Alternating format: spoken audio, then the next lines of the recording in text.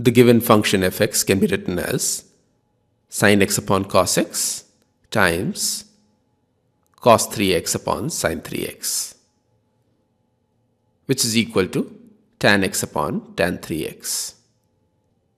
Now tan 3x can be replaced with 3 times tan x minus tan cube x divided by 1 minus 3 times tan square x.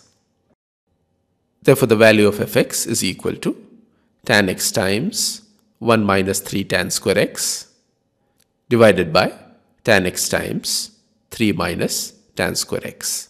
Tan x cancels, and therefore the value of fx simplifies to 1 minus 3 tan square x divided by 3 minus tan square x.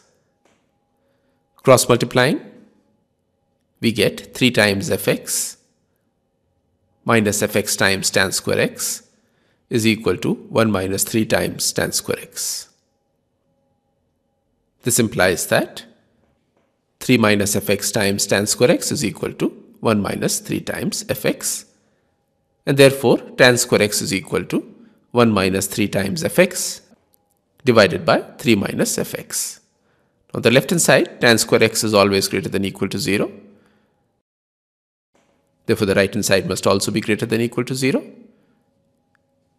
This happens in two cases. Either both the numerator and denominator are positive, or in the second case, both the numerator and the denominator are negative. In the first case, fx is less than or equal to 1 upon 3 and fx is less than or equal to 3. And in the second case, fx is greater than or equal to 1 upon 3 and fx is greater than or equal to 3.